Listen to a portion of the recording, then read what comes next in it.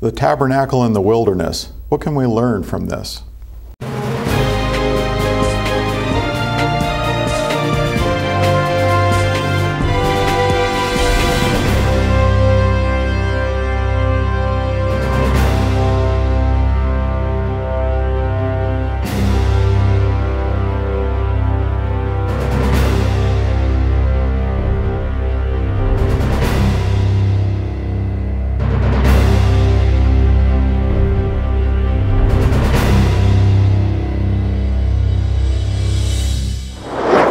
Well, there are definitely a number of things we can learn about when we look at the tabernacle in the wilderness. Greetings, I'm David Brett, here with John Fisher, bringing you Revealing the Truth. And today we'll want to look at a number of aspects of this tabernacle, and this is actually a copy or an image from the heavenly as we look at in the book of Hebrews. But we'll want to consider the altar of incense, a bronze basin, the Ark of the Covenant, the table of showbread, altar of burnt offering, the golden lampstand, and see how some of these things relate to other areas of Scripture and what we can learn. The tabernacle itself, I think, is considered fairly small compared to what we would get into, say, during Ezekiel's time in the millennial reign. When you go into Ezekiel 40 through 46, we can gain some insight there. I don't know if we'll have time to get into that, but we definitely want to look at this area where the parts of and the materials for the tabernacle. All these instructions are basically given starting in Exodus chapter 25 after the covenant was ratified, going over the civil law for Israel, and then of course the Ten Commandments. And just to review, I mean, there are a number of things coming into the first covenant, which we see. Levitical priesthood, which had the ceremonial washings, sacrifices. You also have civil law for Israel, which we're under a different civil law today. So those aspects, Levitical priesthood, the civil law, that's not really for us in the Messiah, in the new covenant, in this society, but we still obey the civil law. Revelation 13, I think Peter also relates that we are to be honoring the King, both of the land and of course our Heavenly Father. Ultimately, the civil law is going to be brought back into play when we get into the millennial rule. And there's going to be a physical people there. There's also going to be the Levitical priesthood there. All this is coming, and we see all of this established from the beginning. Even the Levitical priesthood, we see the sacrifices being done not through Levitical priesthood, but through the need of a law added for the sins of the people, specifically Adam and Eve, who first sinned, and animals had to die for them. And that process went through even with Noah, you know, and Abram, who before he was called Abraham, made sacrifices to Yahweh, and he knew his name, and he offered sacrifices which he knew should be offered. Even Cain and Abel, he knew the law of Yahweh. That's right.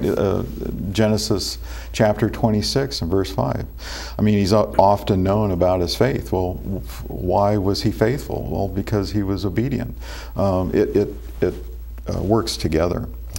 But when we go into Exodus chapter 25, and I should conclude that there's the eternal law. What was Abram aware of? He was aware of Yahweh's eternal laws, statutes, judgments, commandments, and all these get put in and condensed, I think, in the Ten Commandments. A number of things that the Messiah brought out come directly from the Scriptures, as we would read from Genesis to Malachi. But you know, we find that there's an understanding to be had by looking at the different laws. There's not just you know, different well, there's not just the Ten Commandments. There's other laws, civil, Levitical, that we would, even laws going into the land, that you know, laws of thievery, even laws of slavery, which, you know, is understood, I think, to be when someone couldn't pay a debt, they would offer themselves up as a servant to the person that the money was owed.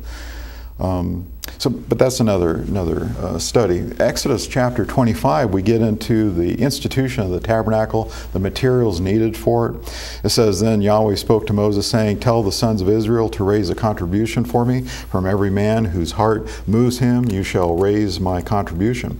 And then it talks about the contribution of gold and silver and bronze, and all of this was to be worked into the tabernacle furniture and pans and lavers and all that. In verse 4 it mentions blue, purple, scarlet material. Well, if we look at the blue, that's like heavenly. We can think of that. Purple would be royalty. Scarlet, I think we see blood involved, and we see even in Messiah these colors. I mean, he's from heaven. He's royalty. He's our king. He shed his blood for us. So as we go through, we can see a number of things that relate to the Messiah, and we can get insight when we do that and consider that. It talks about ram's skins dyed red, and well, here it says porpoise skins. When you look at the word takach, Strong's 8476, some other alternatives are given for that word because porpoise would be an unclean. It's not. When you read through Deuteronomy 14, Leviticus chapter 11, you see clean, unclean meats, animals, fish. Fish have to have scales and fins, and porpoises don't have the scales. They do have the fins. So that'd be an unclean thing. Why would that be implemented for the tabernacle? Well, the reality is it wouldn't be. So an antelope might be a possibility. Sheep. English Standard Version gives sheepskins as an alternative. And I think that's probably more accurate than certainly porpoise skins. I think some even mention badger, maybe the King James. The King James says. So badger would be an unclean animal. That wouldn't be used. Even Noah, when the clean, the unclean, that was known before Deuteronomy, before Leviticus. Going into the ark, it was known. So that gives some ideas of, well, did they eat clean before then? Because it talks about in Genesis a time when just the green leaves and the seed and all that was given for food. But then later, after the flood, every animal, which would be clean, would be given for food. Some translations, like the New Living Translation, include the word ceremonial in the Deuteronomy 14, I think also in Leviticus 11. That's kind of misleading because, we're physical. Those laws apply to us still today. So we have to consider some of these things and not just spiritualize them away or just say, well, that was Levitical priesthood stuff. We don't do that. Well, it's true. There's only one immersion for us. There's only one name under heaven for us. There's only one shed blood for us, and that's through the Messiah. So under the Melchizedek order, we are under a different priesthood. And so there's a little bit of a change for us, amendments for us. And we see even Yahweh adjusting things, not only the food, but in Numbers chapter 27, I think it is. Moses was often sought out to answer questions. Well, the questions that he couldn't answer, he would go to Yahweh. Here's one of them. Numbers chapter 27, verse 1. Then the daughters of Zelophehad, the son of Hephar, the son of Gilead, the son of Machir, the son of Manasseh, the families of Manasseh, the son of Joseph, came near. And these are the names of the daughters: Mahlah, Noah, Hoglah, Milcah, and Tirzah. Verse 2, it says, they stood before Moses and before Eleazar the priest and before the leaders of all the congregation at the doorway of the tent of meeting, saying, our father died in the wilderness, yet he was not among the company of those who gathered themselves together against Yahweh in the company of Korah, but he died in his own sin, and he had no sons. Why should the name of our father be withdrawn from among his family because he had no son? Give us a possession among our father's brothers. So Moses brought their case before Yahweh, and then Yahweh spoke to Moses saying, the daughters have spoken correctly. So there's adjustments, because typically it was only through the sons that the inheritance would be, but here's the daughters, there's no sons, father's dead. Where's the inheritance? Don't we get something, or can't we get something? And Yahweh conceded, yes, you can. So there's some adjustments that can be made.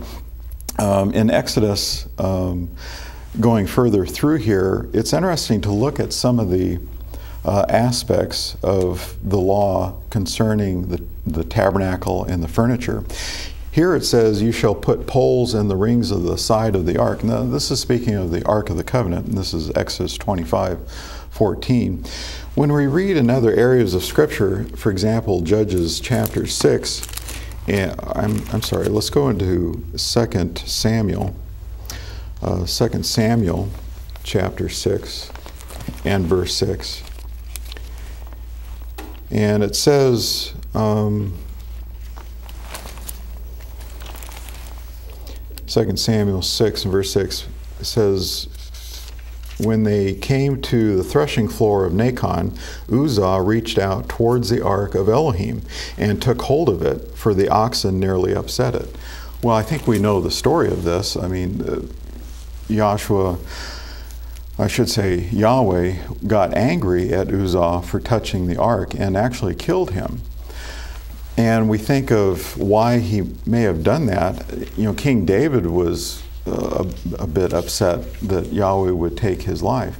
But there were specific reasons why that was evidently done. Now, that ark was carried on a cart. When you back up into that previous verse, it talks about being carried on a cart. Well, that's not the instruction that Yahweh gave Israel. So it's very important that we pay attention to the instructions. The instructions were, you shall put holes in the rings on the side of the ark to carry the ark. It says the pole shall remain in the rings of the ark. They shall not be removed from it. So the poles were evidently already removed, and here we have a situation which the law wasn't followed properly, and someone died because of it. And you have other situations in which this occurred. David counted Israel, and the punishment was 70,000 died. Now, what was the sin, though? Well, it was evidently David's pride and reliance on his army rather than on Yahweh. So there's some different things to consider and look at when we go through Yahweh's Word. How important is it for us to pay attention and to consider the details that are in this Word? We find through Exodus, we find the table of bread, we find the lampstand, the curtains, the boards, the veils, the bronze altar. A number of these things we'll look at when we come back, because they are important to consider and look at when we think of the Messiah. In fact, the altar, or the Ark of the Covenant, for example, had a mercy seat on it. What did those that looked into Yahshua's tomb see? They saw two angels standing on each end. And I think we see a representation of the mercy seat there. The appointed times or feasts of Leviticus chapter 23 were kept in the Old Testament, were kept in the New, and will be kept in the coming kingdom. The question is, why would we not keep them now? To learn more, request your free in-depth study entitled Biblical Holy Days. Write to YAIY 2963 County Road 233, Kingdom City, Missouri 65262, or visit online at yaiy.org. You may also call toll-free 1877 642 4101.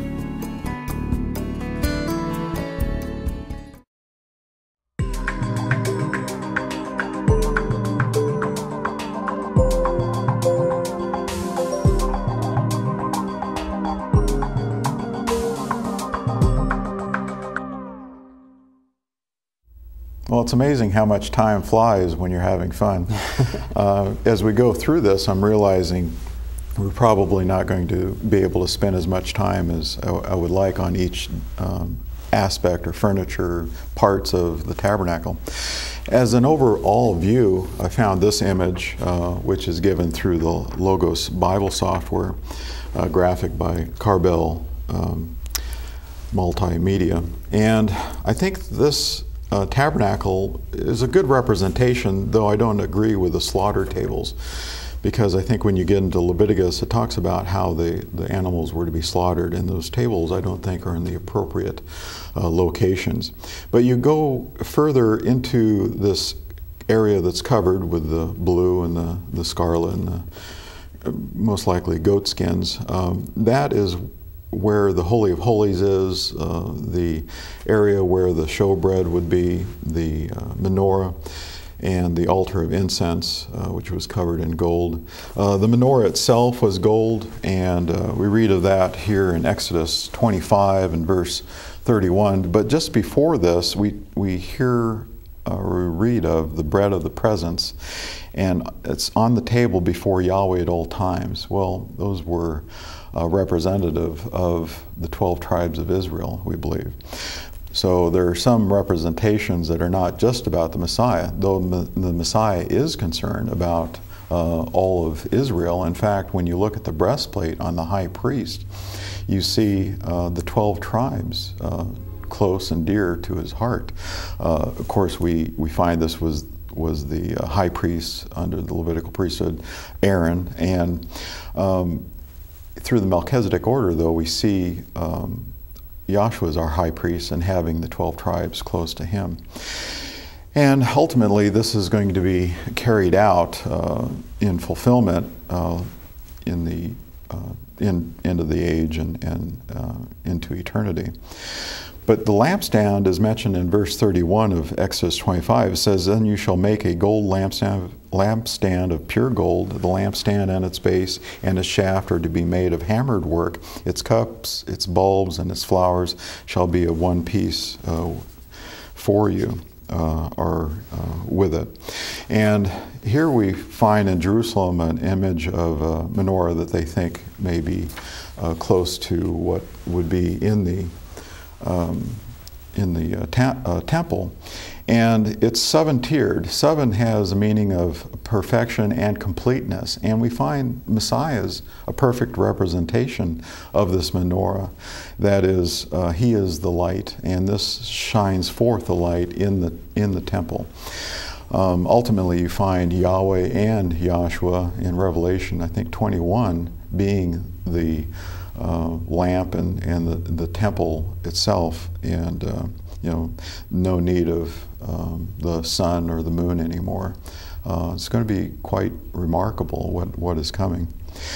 But we find that this menorah is often called candlestick holder, but it's for oil, and there's approximately, from what I understand, about 8 ounces of oil that can be held in each stem, or each bowl that's on each stem. And that would last about 15 hours from what research I could find on it.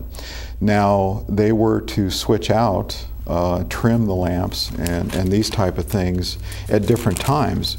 When we look at those times, it's interesting because in Exodus 30 and verse 7, it says, "Aaron shall burn fragrance." So the incense was to be put on the altar of incense at these times as well. But it says every morning, every boker, that's after the sun rises, when he trims the lamps, and olive oil would have been used for that. Not just any olive oil, but properly processed oil that would produce less smoke, because it's actually in the temple area, kind of enclosed. But it says in verse 9, it says, "You shall not offer any strange incense on this altar." Speaking of the altar of incense, "Burnt offering or meal offering, you shall not pour out a drink offering on it. Aaron shall, oh, let me back up. I actually bypassed the verse which has this word twilight in it, in this translation. It says, when Aaron trims the lamps at twilight, he shall burn incense. There shall be a perpetual incense before Yahweh throughout your generations. And the menorah was to be lit continually.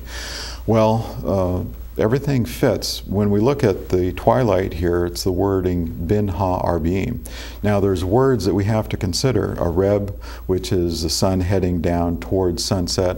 Bo, which is the sun setting below the horizon. And then this time period of bin ha-arbim can last upwards of an hour and a half, where there's light to be seen still, but the sun has gone down below the horizon.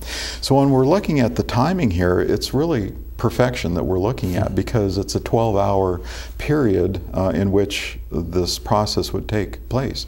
So I was very happy to see confirmation when I looked into, how long 8 ounces of oil would last. Well, up to 15 hours, so that would be plenty of time for this process to take place.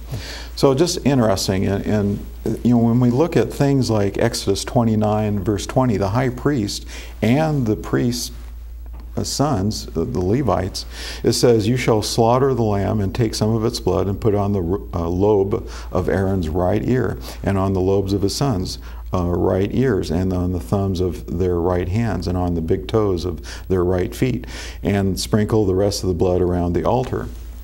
Why would, that's kind of strange. Why would they do that?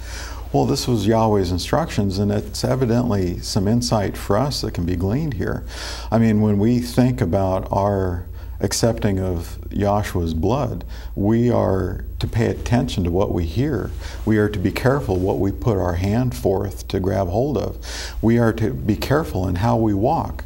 Yahshua never sinned. We are not to sin either, so we have to keep our steps in line with His. And he says in John, basically, as I've kept my Father's commandments, keep mine, and you'll be in our love. And this is what he wanted, that was his prayer to the Father, even in John chapter 17.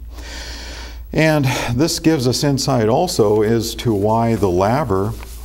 Here's an image of a mock-up of a tabernacle that's in southern Israel. This is in a park, I think in the city of Timnah, if I'm not mistaken. This is actually owned by the Southern Baptist, but you'll see that the altar is there where they would burn sacrifices.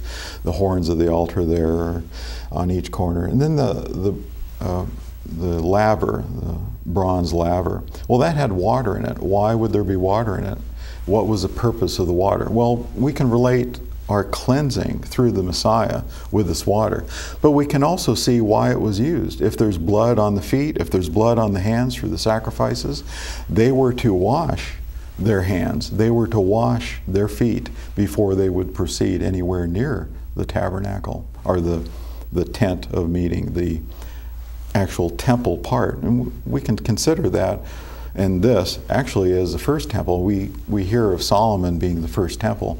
Well, technically this one, and if you go back to the temple in heaven, we could look at that as the first one. So there's different ways of looking at what would be the first temple, the second temple.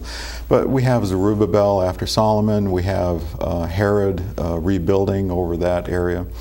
We have different temple sizes. This image was something put out by Logos, in which it shows Herod's temple, the size of it. It shows Solomon's temple below on the right there. And then the court of the tabernacle, which actually had the temple within it, as we're looking at this wilderness tabernacle.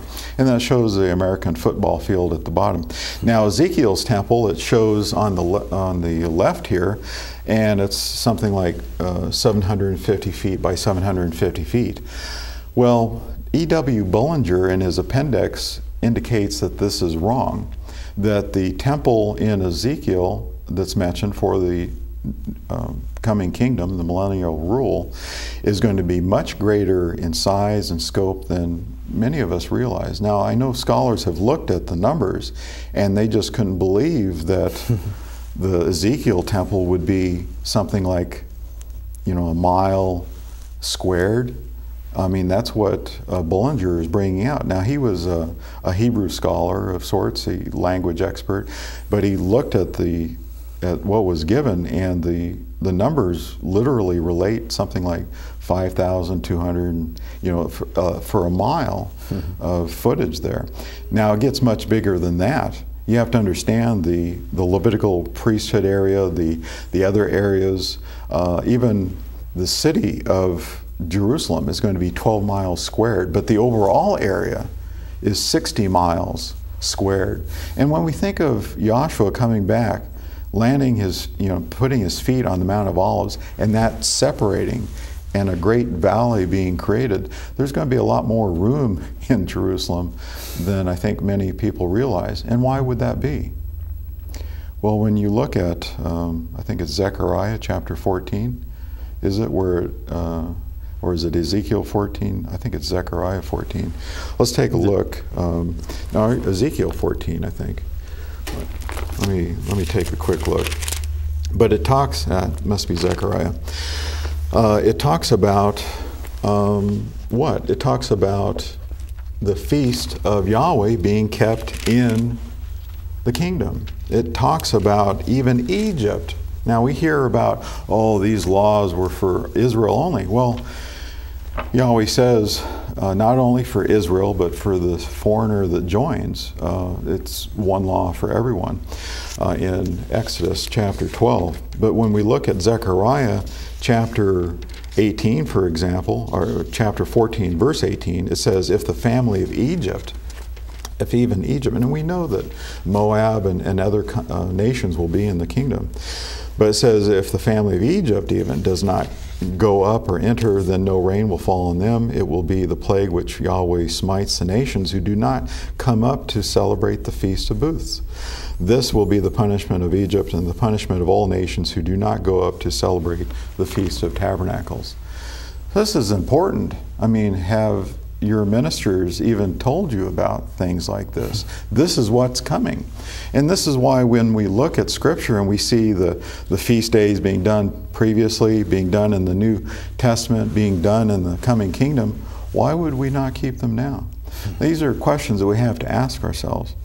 But the temple and the overall area in Jerusalem is going to be quite large in size, and so the animals that will be sacrificed under the Levitical priesthood for the physical people will be done. We understand that we hope to be there as spiritual people, helping rule with Yahshua. When you read Revelation 2 and 3, there's rulership that's even granted for those that overcome. And we're essentially going through rehearsals, keeping these days. In Leviticus chapter 23, for example, these days are said to be holy convocations forever. They don't stop. It's a continuous process, and Yahweh wants His people to be in line with His Word.